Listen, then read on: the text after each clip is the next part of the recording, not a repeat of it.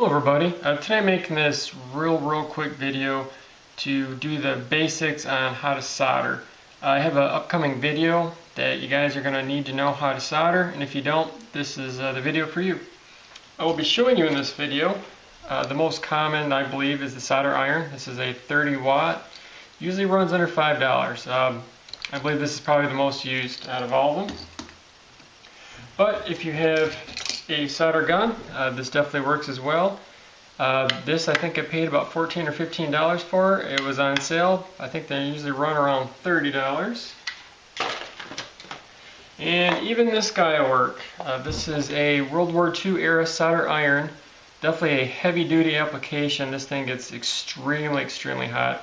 But it still works even with a cloth cord and a crazy plug on there. But anyway, let's get started on the very basics of soldering. Okay, warning, do not touch any of this in there. It is extremely hot and you'll get burned really bad. Do not ever touch anything in there while this thing's hot. Okay, so the first thing I always do, take my solder iron. It's definitely hot. Okay, get that off there.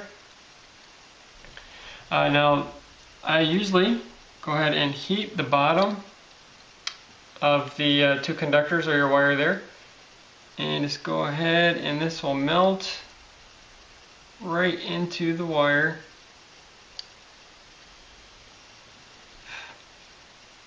Okay, and that is on there really good. It's completely soaked in to all the wires, your conductors there. Okay, so on that, just remember, heat the bottom of the conductor, apply your solder into the top, and it'll just absorb right in. So the next thing I'd like to show you is removing a conductor that's pre-soldered.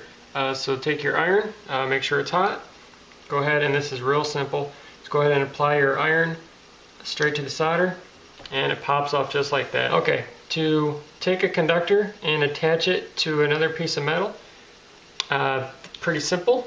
Go ahead and apply some solder. Make sure your iron's nice and hot. Go ahead and hold on your conductor.